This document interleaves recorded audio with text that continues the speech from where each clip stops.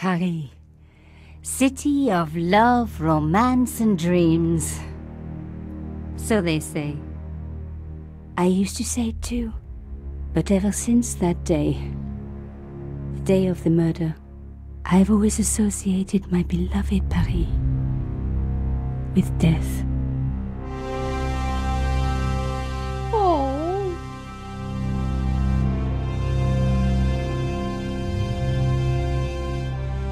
Gargoyle! Broken Sword, Shadow of the Templars, the director's cut. Well, yes, this is what we're playing.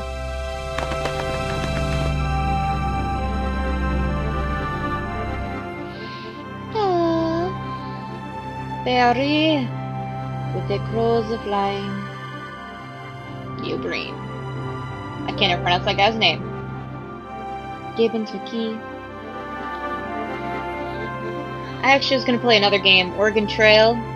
Because I'm gonna do this thing where I just try random things, see how it goes. And, well, I started it, exited out, wouldn't start again. So I wanted this one! It looks pretty cute! So I'm excited! I was at home having a bath when my editor called. Collard, get your ass over to the Palais Royal now. You got an interview. Aww. With Pierre Carchon. Yes, the Pierre Carchon. No photos, so leave your gear at home. He asked for you personally. Don't ask me why. Ooh.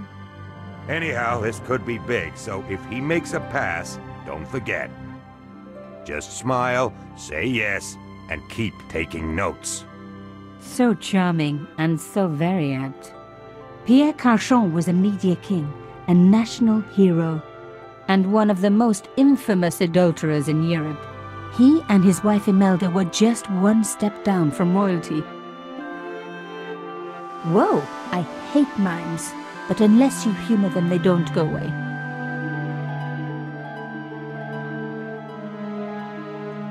Here I very was, creepy. the palace of the Media King and the Ice Queen. I pressed the doorbell and set in motion a chain of events which would change my life forever. Yes? What is it? Madame, my name is Nico Collard. I'm here to see Monsieur Carchon. Come up, we're on the first floor.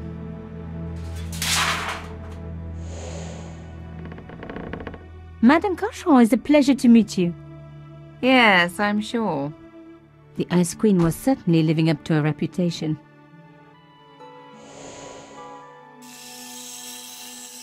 Oh no! The creepy Will you mime. be staying for the interview?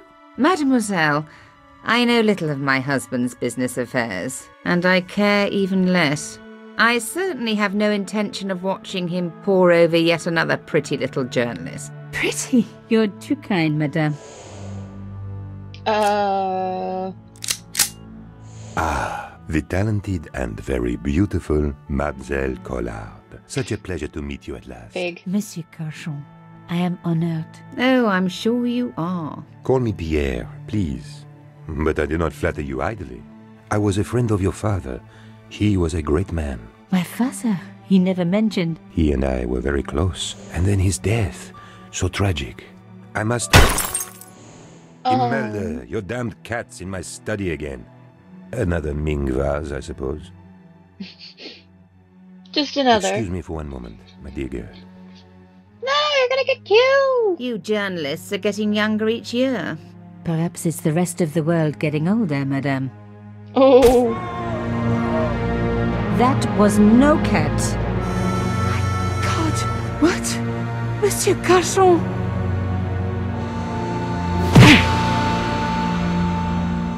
That was smart.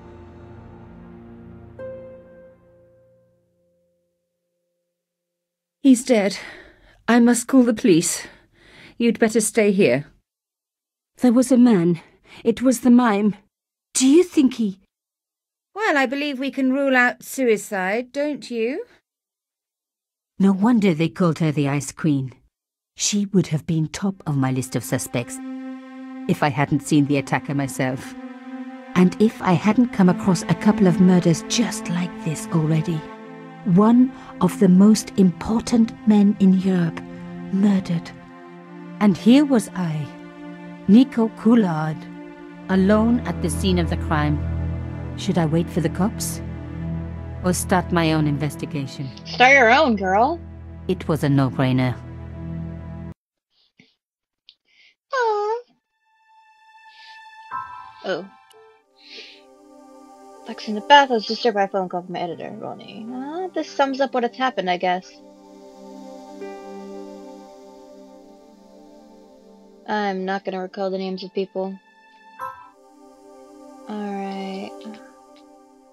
Dang, there's nothing on here for, subtitles. Oh well. I already have the music! Alright, let's investigate the body. Mimes and guns don't usually go together, but I had an idea that this was no ordinary mime. Yeah, he was extra I'd creepy. come across this murderer before, and written about him. The costume killer. At least that's what I'd called him. Aww. Some people hate searching corpses for clues. Me, I'm okay with it. Reminds me of an old boyfriend. In his pocket, I found a ticket stamped Bateau de la Conciergerie. Taking the ticket meant I tampered with the evidence. There was no going back now. Carchon had been shot.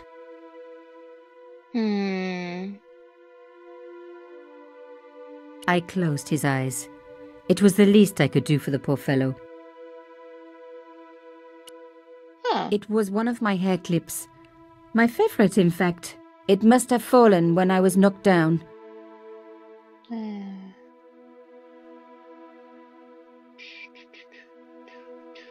see anything else over here. Look. I opened his eyes. Best to leave the crime scene as I found it. I'll leave it open. A bust of Pierre Carchon, humble servant of La France. Check out the window where he came in. A small round piece of glass had been cut out of the pane. This was a professional job. I didn't want to cut myself and leave blood on the glass. Call me old-fashioned, but I like to keep my DNA to myself.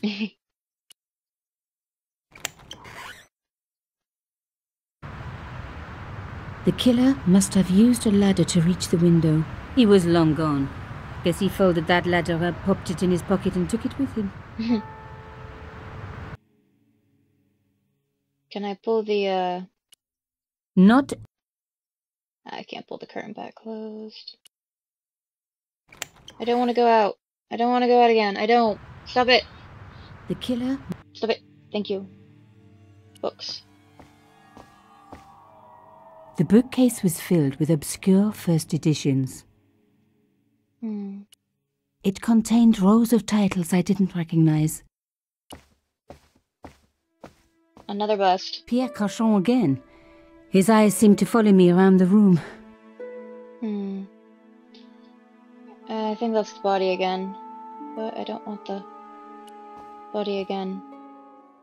The police could turn up at any minute. Somewhere there were clues to the murder, and I needed to find them.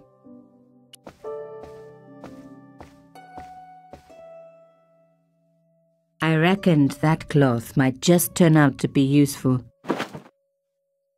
Even my fingernail wouldn't fit into such a small hole. Do you have anything Yeah. Aha! Nico, you are just so damn good at this stuff.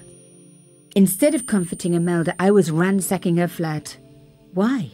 Because there was something going on here, and I had to get answers before the cops arrived. Because I'm And a journalist. She'd been rude to me, so she had it coming. Alright, can I close it? Alright. Good girl. Something else on here? A magnificent antique table. Take stuff. It was a tube of acrylic paint. French ultramarine. Just the colour I was after for my bathroom. I'm sorry, I have to go. Someone is... Young lady, what are you doing? Oh, this paint. It's my favourite colour. For God's sake, keep the damn stuff. Comfort her. Imelda had talent, but I certainly wasn't going to tell her that.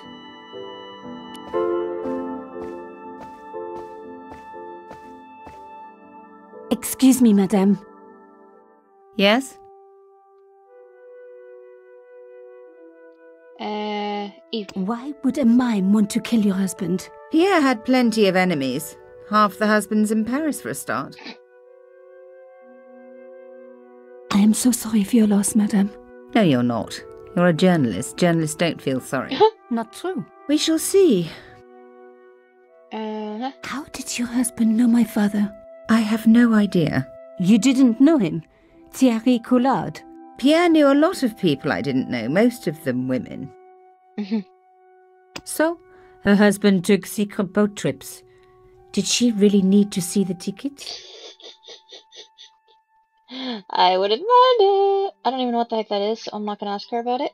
How do I back out of conversation? Why did your husband send for me? What did he want to discuss? I have no idea. His business was his business. He never told you anything.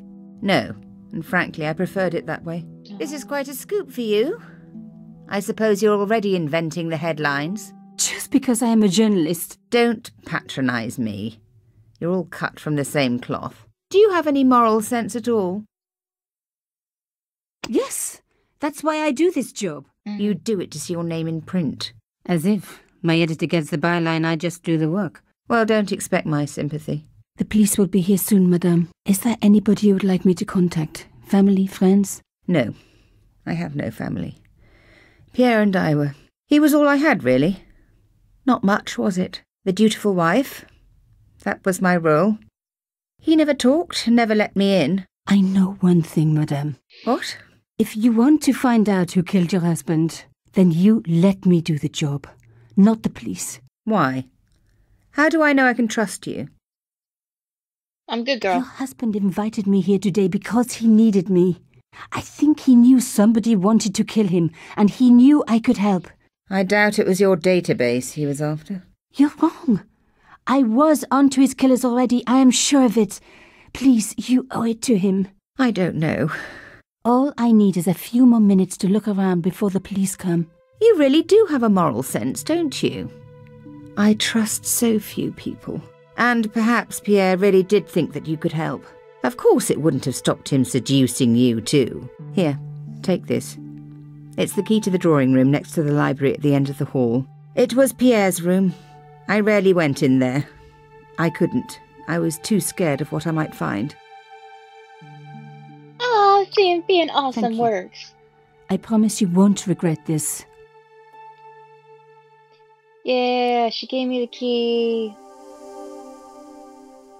Doesn't trust you very much, but she trusts you enough, and that is important.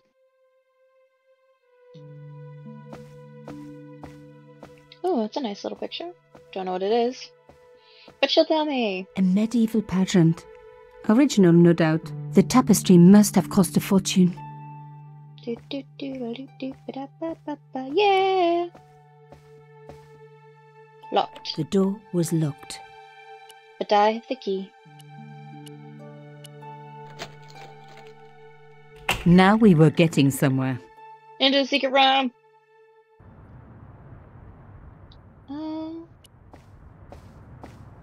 The painting showed the Cachons together, in love. As the poet said, the past is a different country. Or did I read that in a fortune cookie? There was the very faintest of clicks. I didn't need the lights on. It was light enough already.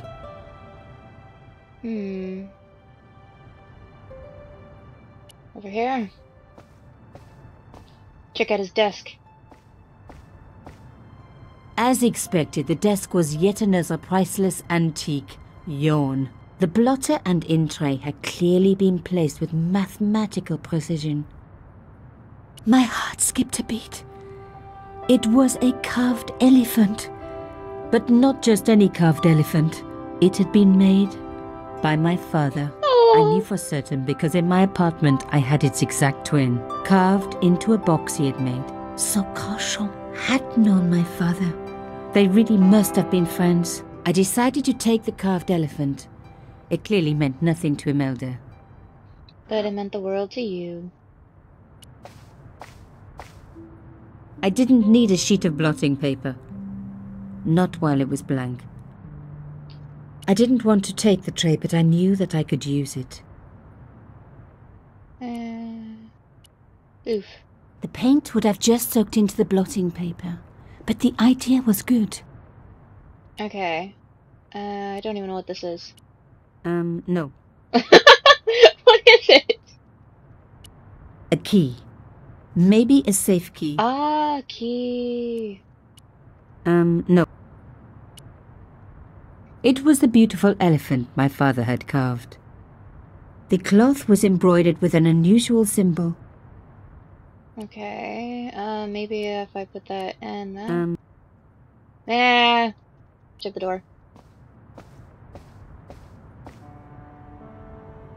Locked. Not surprising, really.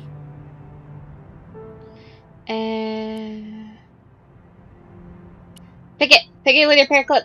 Do it! Dang it, lady. I'm relying on you. Ooh, a chair. Anything interesting about the chair? This wasn't the time for me to lie on the sofa doing my Marie Antoinette impression. Though it is very popular at parties, especially with gay guys. Don't ask me why. That's funny. I don't want to go out. There's that there. I know that has something important. I'm missing something though, a step.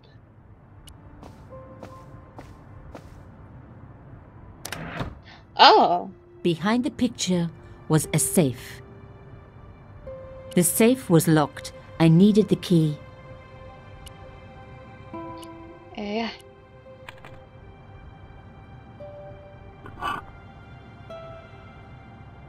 In the safe was some kind of artifact. There were strange symbols on its surface. It looked like the printer's blocks I'd made at art school. If there was one thing I'd learned about symbols, they are always important. But these symbols scratched into stone were impossible to read. I needed to find a way of printing them. At least the stone was round. But what could I use for ink? And what could I print on? Sure, I was stealing, but I knew Imelda didn't know about the artifact, and Carchon was past caring. I love you. Okay. If I put this on... Stop it. This on this. No. Dang it. This with this over here.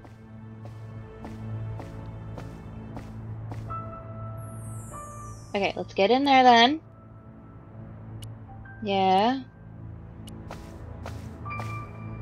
The blotter was flat already. Rolling the cylinder across it would achieve nothing. I smeared the paint all over the cloth. When I do messy, I really like to put my heart into it. I hoped this was going to help. They don't make lace like that anymore. Rubbing the cloth over the blotting paper would make it all blue. I needed to come up with something slightly cleverer. I wiped the paint-covered cloth over the surface of the stone cylinder. It took me right back to art class at school. And Maurice, my gorgeous art teacher. Such a shame they had to fire him. Ah well, concentrate, Nico, concentrate. Oh my gosh. You're fabulous, Nico. Genius. Yay, The roller finally! and the paint worked just as I planned. But what did it say? It was some kind of coded message. It read, sub judice. I may not have learned a lot as a journalist, but that was a term I knew well. It means a legal case that is before the courts. Below it was a sequence of letters that made no sense. SDSSDSS. I suddenly realized there was a connection between the boat ticket and the coded How sudden. message.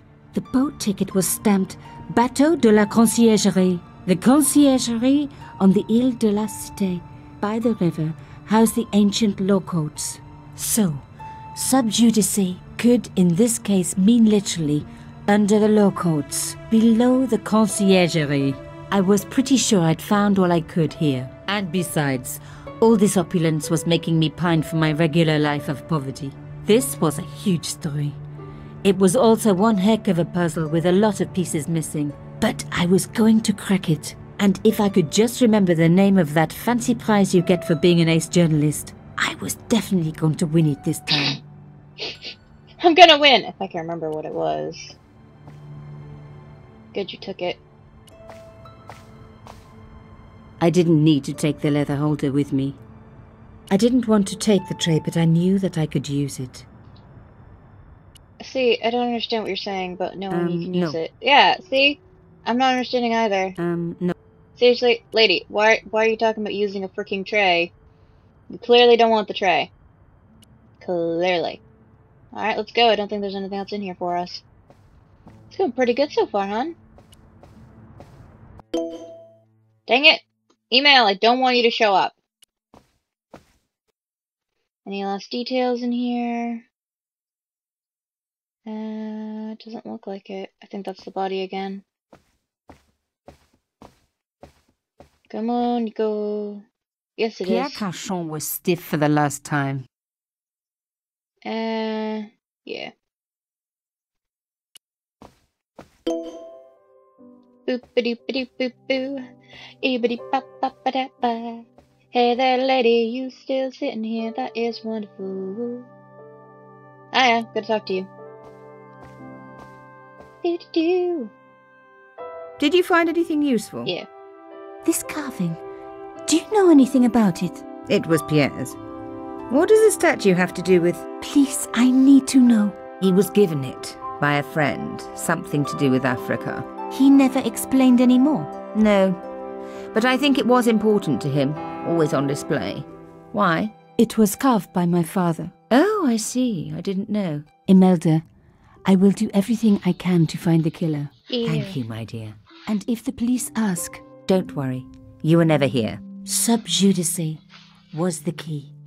I was going to have to find a way under the conciergerie. I decided to head straight for the quayside on the Ile de la Cité. If there was a way of getting under the conciergerie, it would have to be from there. I'm really glad you know all this stuff, because I clearly don't.